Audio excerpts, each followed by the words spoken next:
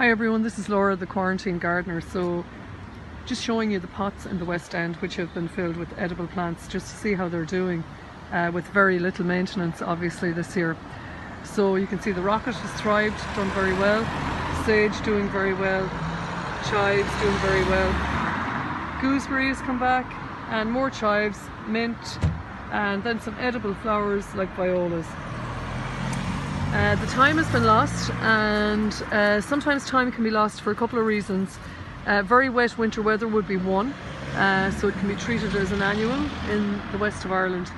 But in this case it's vine weevil, so I'm just going to show you. I've removed that time and I'm just going to show you over here what a vine weevil grub looks like. Okay, so you can see here in the soil, this is the vine weevil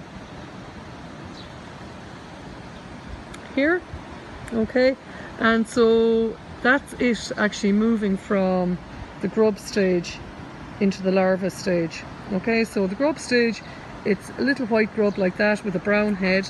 The next stage, and that's the most destructive stage actually, is the grub stage. That's when it will eat through the roots of plants, and you'll see plants can literally go from looking great one day to overnight looks like they're wilting or needing water and death. And that's because underneath, that's what's been happening, is the vine weevil grubs have been munching away at all of the roots. Then they go into this kind of chrysalis or dormant stage, and the next stage is when they emerge as an adult, which is like a black, very small beetle looking thing with very hard shell, and you'll see notches on the edges of leaves, like say on fuchsia. You'll see notches on the edges of leaves, and that's vine weevil adult bites. And while they will show some leaf damage to plants, they're not particularly damaging at that point. There's just that kind of minimal damage, but the worst thing is that they lay eggs, and